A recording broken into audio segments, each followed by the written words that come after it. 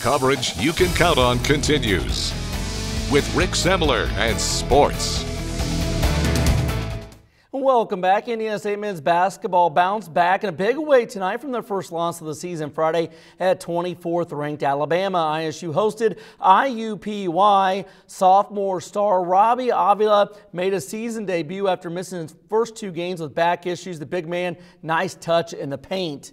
Julian Leary, strong take to the 10. That puts the good guys up 31 in the second half.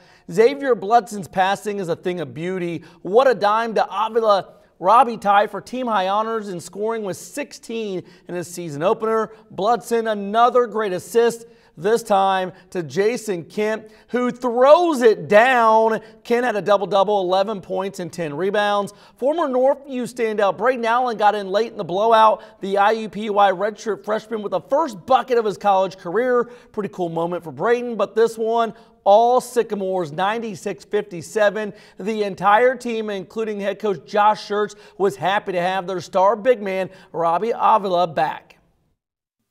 Makes me look like a much smarter coach. Wife thinks I'm better looking. Have more friends. Everything's better when he's out there. We're glad to have him back. You know, he's a major threat on the court, and he just opens up a lot of things for himself and for everybody else. So it just feels good to have a big fella back.